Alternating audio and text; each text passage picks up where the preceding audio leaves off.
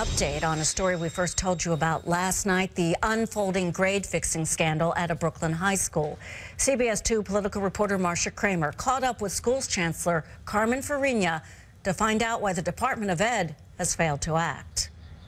Investigations don't happen overnight. Schools Chancellor Carmen Farina's explanation for a nearly 4-month delay in stopping an alleged grade-fixing scandal at John Dewey High School, infuriating teachers who blew the whistle on a so-called Easy Pass scam, a scheme by the principal, teachers charge, to inflate graduation rates. Students allowed to play a computer game or watch a movie like Jurassic Park to change a failing grade. Frustrated, unprotected, vulnerable.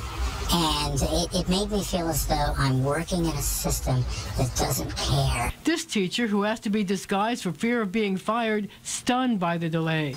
The educator, one of 10 teachers at Dewey who risked their careers to meet with investigators on December 3rd, turning over detailed records. We gave them hundreds of names of students. What has the teachers most upset is the discovery that their charges are being investigated internally by the Department of Education and not by the school system's independent special commissioner of investigations. In some respects, feel that it's like the fox guarding the henhouse. I tried to get answers from the chancellor before she toured an Upper Manhattan school.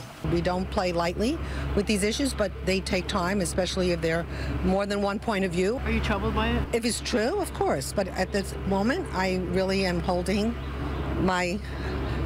Until the investigation is done, I will make no judgment. So now the teachers wait, wondering if the chancellor's failure to act will allow more students to graduate in June on the Easy Pass plan. I'm Marcia Kramer, CBS 2 News.